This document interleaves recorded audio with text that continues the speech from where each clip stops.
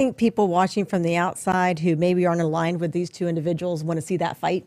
And I think that's what you're seeing is the ginning up of the fight.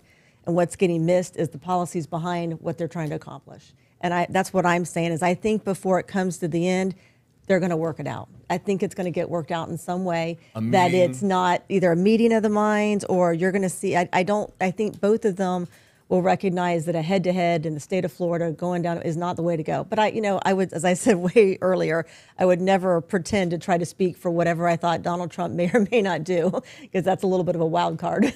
But then to answer the question, Tara, for the everyday Joe and Jane that ask me on the street and they say, why won't Trump just bring DeSantis onto his ticket? They can run together and bring that red wave across the entire country. I think it's a great question, and I think that Governor DeSantis actually was ginned up for the fight by former President Trump himself when Trump came out and called him, you know, a name, which I'm not going to give oxygen because it's not good to do that. But I think so. Trump is sort of egging this on, and perhaps the undercurrent that nobody wants to talk about is that these are two very strong political figures that have a lot of ego. And that ego is attractive to a lot of individuals in the party and not in the party, clearly. And so the undercurrent is that they are sizing each other up. But I do think the senator's right. I think at the end of the day, there's going to be some type of negotiation that makes the Republican candidate. But I don't know if that negotiation won't come from a certain amount of persuasion. And that persuasion might come from former President Trump actually using his bully pulpit of a former president to sort of manipulate this. A lot can happen. So I think somebody ought to Google the word Trump and negotiation and see how often that pops up. The art of the deal? Yeah, not too much.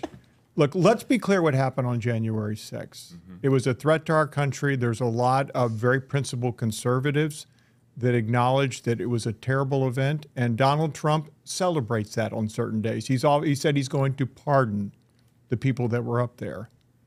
Let's think about that for a minute. I mean, that's a threat to our country. And tonight, people are getting elected to Congress who want him to be the president again. Well, but that brings us to the point of electability, because there is this widespread belief across the country that Governor DeSantis is the more electable candidate and could capture independence across country.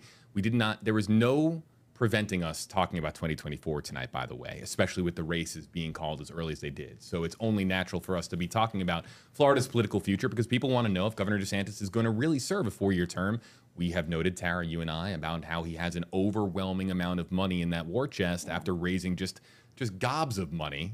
Where did that money come from? I mean, the amount of money that he raised is just gargantuan. I got daily tweets. I'm sure other people did too. So I think, though, what Jim is bringing up is really a point that we probably need to shift into to be responsible. And it's not just that January 6th was on the ballot, but election denying and the fidelity to our principles of having an election.